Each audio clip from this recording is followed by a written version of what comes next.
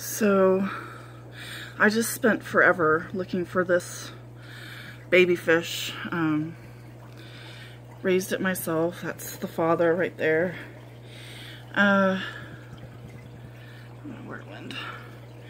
It's not looking good at all. I was looking through the tank for it.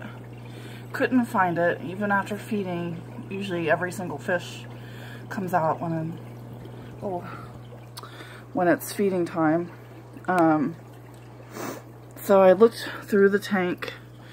Wasn't in any. There's a hole in the back of that skull there.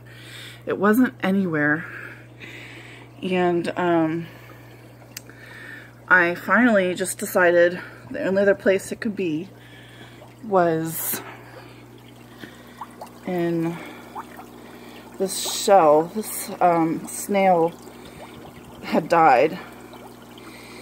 And I never got it out of the tank.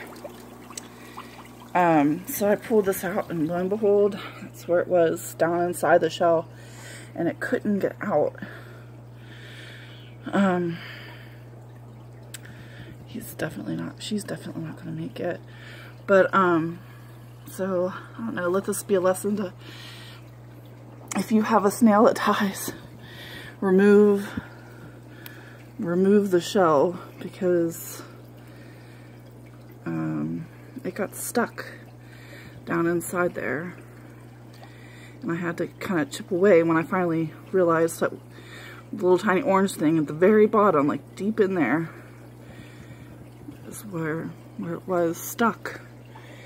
And I think some of the other fish might have got to it because its tail is pretty chewed up a little bit. It can't move. So it's really unfortunate. But I have some others. I have another snail, but I don't think it's dead. So, but let this be a lesson. Remove your snails after they die.